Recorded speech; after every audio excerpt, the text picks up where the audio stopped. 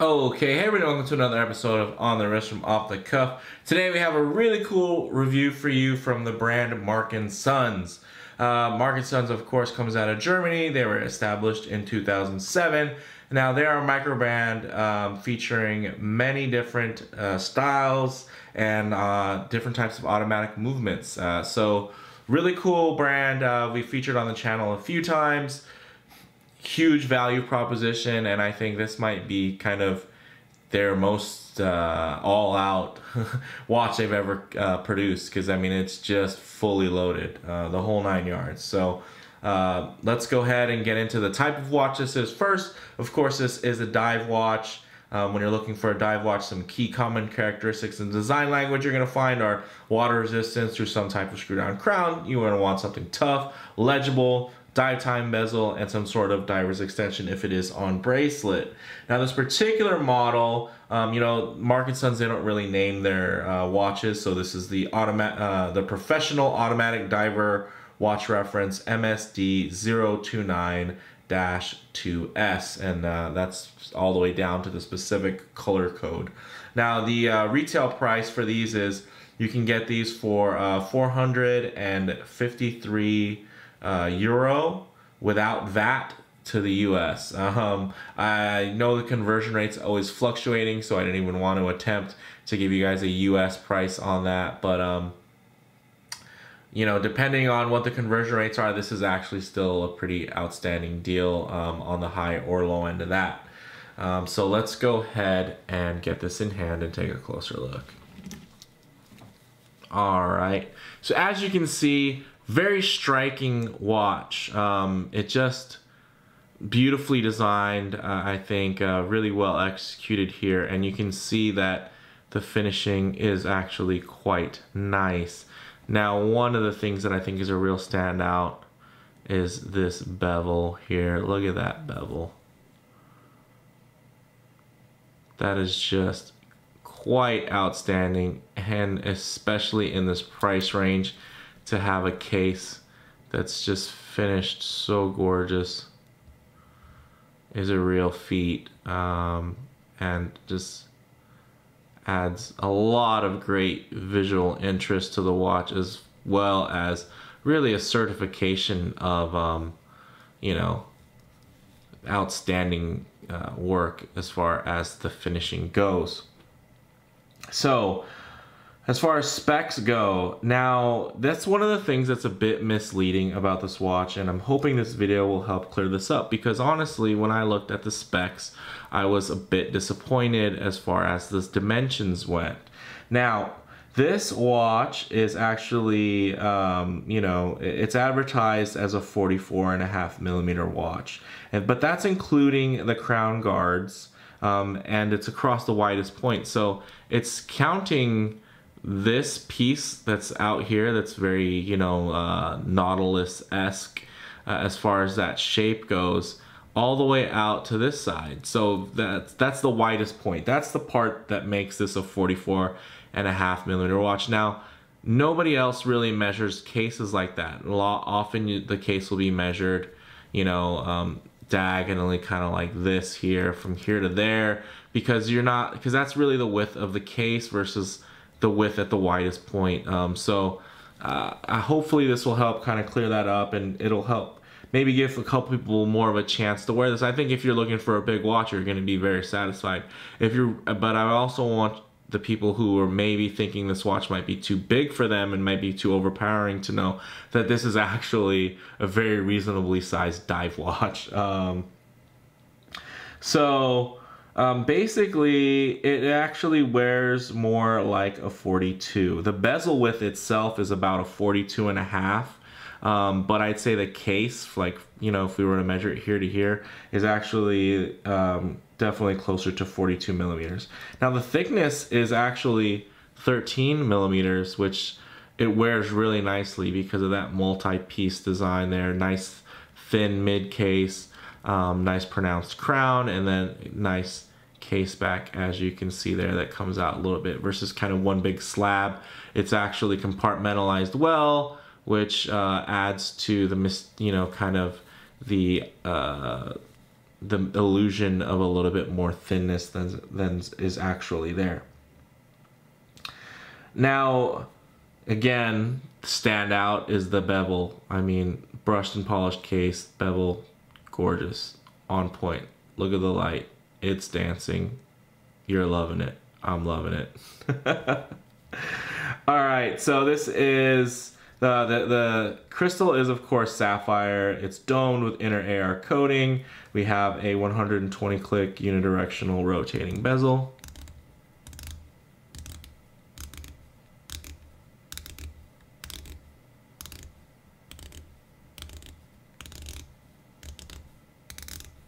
Even in these gloves, great action, nice and tight, nice and clicky, lines right back up there at the 12. Now this is fully lumed, which is absolutely outstanding, which you'll see here when we get to the lume shot.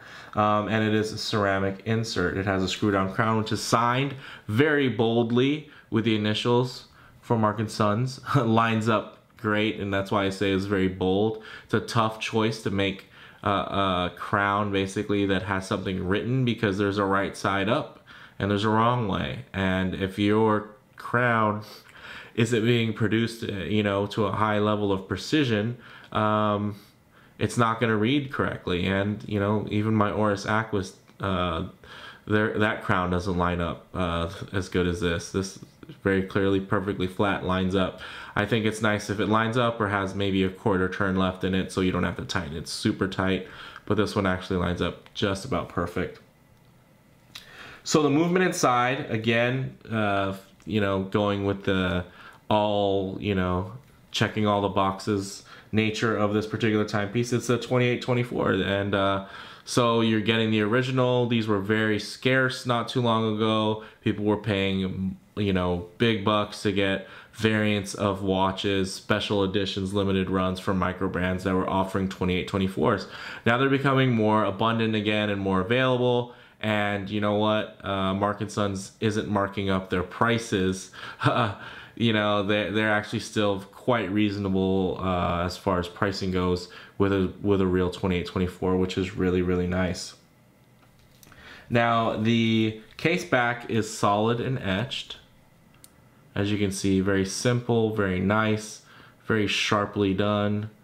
Nice little two-tone there with the matte finish and the machined. Okay, let's go ahead and get back up to the front.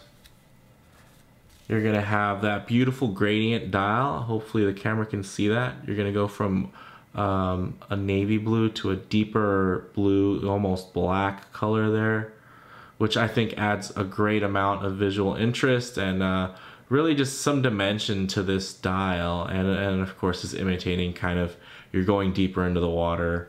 So it gets a little bit murkier, right? The darker and deeper you get. So I think that's a really nice feature of the dial. It's nothing crazy. They didn't make it to where it stood out.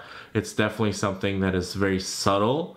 And that's something that I can appreciate, especially when you're coming out with a dive watch in this scale, which is definitely large and in your face. And again, I don't consider this oversized. I do think it's a large, it's a full-size dive watch. It's not a medium-sized or small dive watch. It's a full-size dive watch, but it's definitely not extra large. So it does have beautiful applied indices, as you can see. And one of the cool thing about this dial is again, they pull out all the stops. Not only does it have applied indices, it has a sandwich dial. So you can see the markers at the 12, 6, and 9 applied. And then all the other markers there are inset because it's actually a sandwich dial. So those are cutouts, and then there's actually, you know, a lumed disc area underneath. Absolutely great.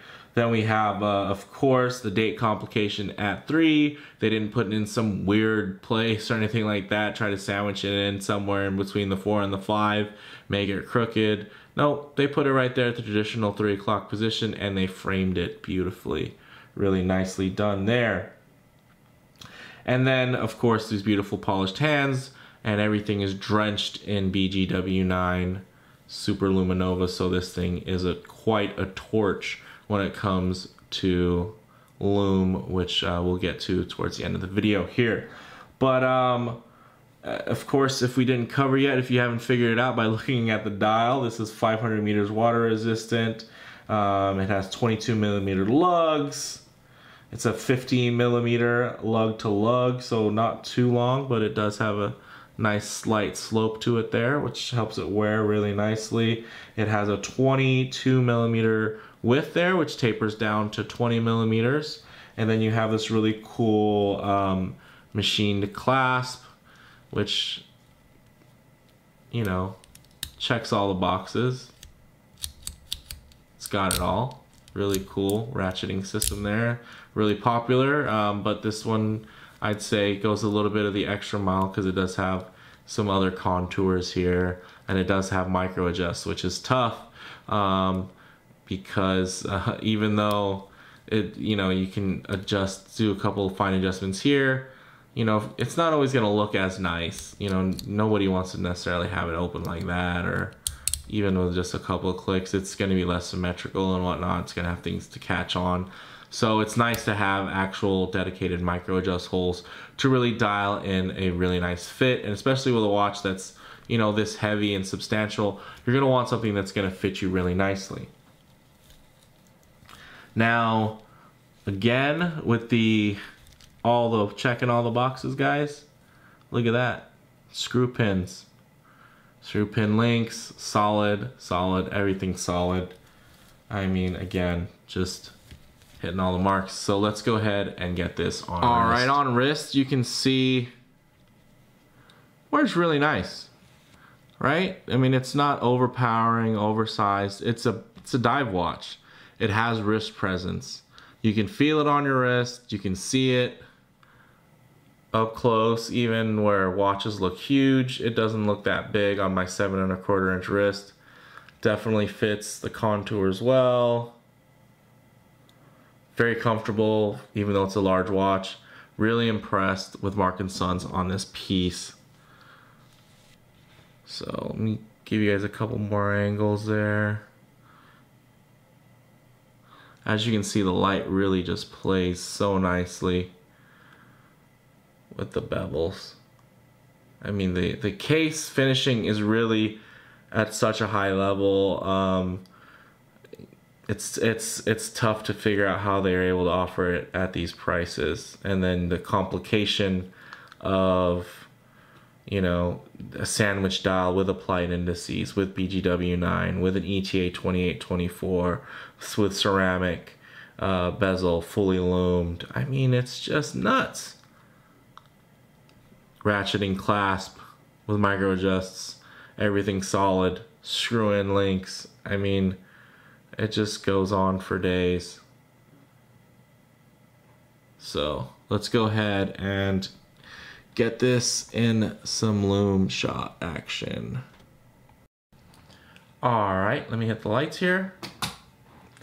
As you can see, just outstanding. I mean, that is just blasting away. This thing is a lume beast. And it's not a lume beast with C3 either. It's a lume beast with BGW9, which makes it, I mean, that much more impressive in my eyes. The application, just fantastic, nice and thick, and then extremely consistent when it comes to just the level of the lume. You know, although the hands and the indices, I mean, some are applied, some are sandwiched. They all look very even with each other as far as tone goes. Of course, now in the bezel insert there, it's not going to be applied as thick. It's just you just can't do that when it comes to these types of bezels. It's just tough, but I mean, still really beautiful. Still has that beautiful blue hue. Let's go ahead and get some low light transition here. All right, as you can see, in low light here, you'll notice that the watch isn't a super bright blue. This is definitely a really nice subdued navy blue. From a distance, can come off as looking black. In low light, can definitely appear black, especially with that faded gradient dial. So it's nice and subdued, not overpowering. presence of the watch is in the steel, in the metal, in the material, the ceramic, the sapphire. It's not in the loud color or loud design, as you can see there. The camera's trying to adjust, get the blue levels and the white levels all back on track there. So while the camera figures out the tones of everything, let me give you some more of my final thoughts. I mean, this is really great value for money at just under 600 USD. Depending, of course, on the conversion rate, it's going to be a little bit under 600 bucks. It has a ceramic bezel, BGW9, 4 hertz movement, you know, which means 8 ticks a second versus the 6 ticks you'd get, you know, with something like a Seiko NH movement. You're getting 500 meters of water resistance. You're getting that, you know, of course, that awesome helium escape valve, which is integrated into the case nicely in a beautiful design, I think. Sapphire crystal, solid bracelet in every way. Solid end links, you know, screw links together. It's just really well done there. Fantastic clasp.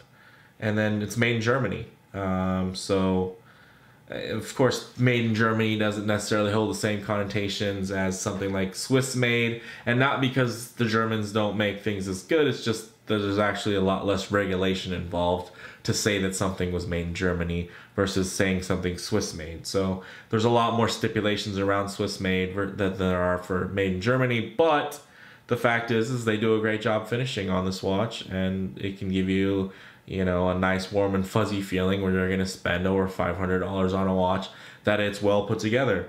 And made in Germany is definitely something. If you want something that's going to be well engineered, made in Germany is it definitely checks that box. So I mean, really the high points are that fantastic case finishing, and then the it's just feature rich. I'm sorry. It's just extremely feature rich, and if of course there is a trade-off, some of the cost of it being so feature rich is going to be some design originality that it's going to be lacking. It is a bit derivative. It's not looking like it reinvented the dive watch game, but I think it kind of reinvigorated Marc Sons' design for dive watches, because I think this is a great platform they've put together, and I'm a big fan. They have tons of different model variants for this one. They have black, they have burgundy, they have a white dial with a black bezel, and then they have also for every option, there's even an option to have an orange minute hand. So you can have this blue with an orange minute hand, which would look great. You could have it with the black, the white, and all that, and then there's different strap options. They're really making this piece highly customizable, which I think is really cool. Now, as far as comparable models go, it's so competitive in that $500 to $1,000 micro brand dive segment. I mean, it's tough to throw anything out there, but of course you might think Steinhardt or Christopher Ward. I'd say this is somewhere in the middle, and it's somewhere in the middle in pricing as well. It's going to be a little bit more expensive than a Steinhardt, but a little bit more original. It's going to be a little bit cheaper than a Christopher Ward, but a little less original. So that's kind of where it is in my eyes, and I think it's still a great value and a great choice. If you like the aesthetic, you can definitely be rest assured in the build quality and the finish that it's going to be really nicely done. You know, bottom line, it just checks all the boxes. You know, if you're looking for a chunky yet classic modern automatic dive watch, I mean, this is it. So let me know what you guys think in the comments below. If you liked the video, please do hit like. If you haven't already, please do subscribe for more content just like this. Make sure to also hit that notification bell as well. Thanks, guys. Bye.